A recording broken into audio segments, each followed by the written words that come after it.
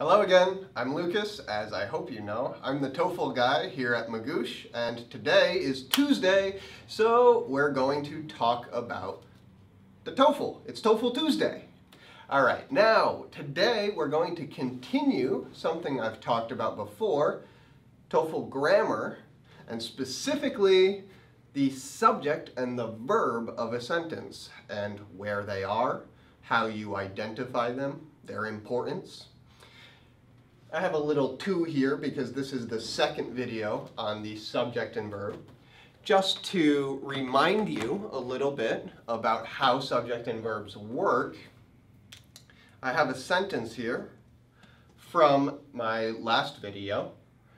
Lower mountains tend to be older and are often eroded relics of much higher mountains. This is from a real TOEFL reading. It is a difficult sentence, and it has, you might notice, one subject, but it actually has 2 verbs, tend to be and are. And I like to extend that are to a little bit longer to use the whole phrase. Remember that whole phrases can be verbs and whole phrases can be subjects. It helps to understand the full meaning if you don't limit yourself to one small word for the subject and one small word for the verb. Sometimes it's impossible. Sometimes you have to have at least 2 verbs, like here, because of the word and. Okay, now let's take a look at a different type of sentence. This is challenging. It is difficult for many students. Sometimes you have a sentence that has a lot of information, like this one. Whatever the reason for mountain formation, as soon as land rises above sea level, it is subjected to destructive forces. Okay, where is the subject and where is the verb? Think about this for a minute. How many subjects are there? How many verbs are there? What's the relationship? There are here a couple of subjects. There is land, and there is it. And similarly, there are 2 verbs. For every subject, there must be at least 1 verb. So because there are 2 subjects here, there is rises is a verb and is subjected is another verb. So we have that land rises and it is subjected. This has very little meaning. I'm going to extend it. Subjected to destructive forces. But there's actually only one main clause here, one main subject and verb pair.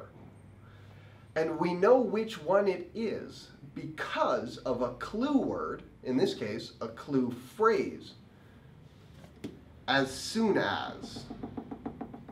As soon as is like when, or if, or because.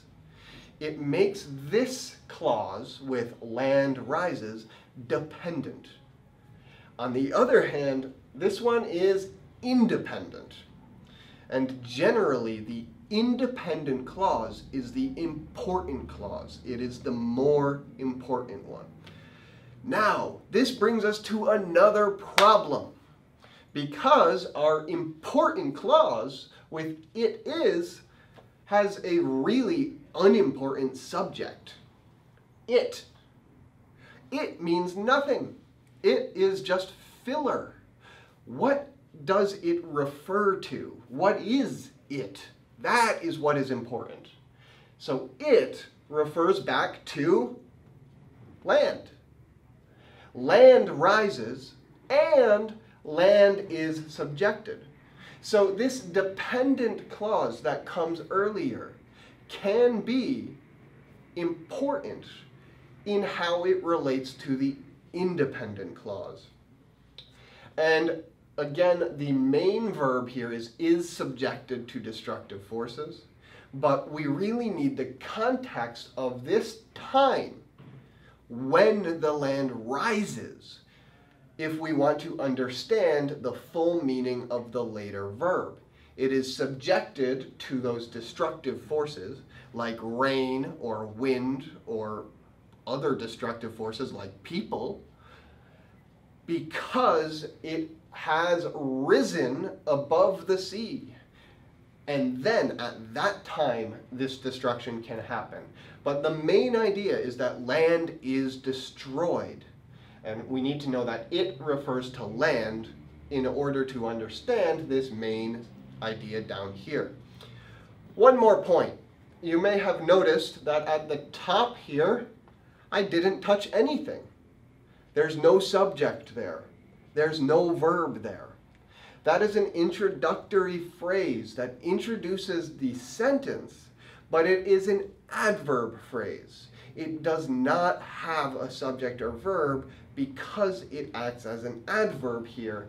And we just see the reason for mountain formation is one big noun, but it is not a subject.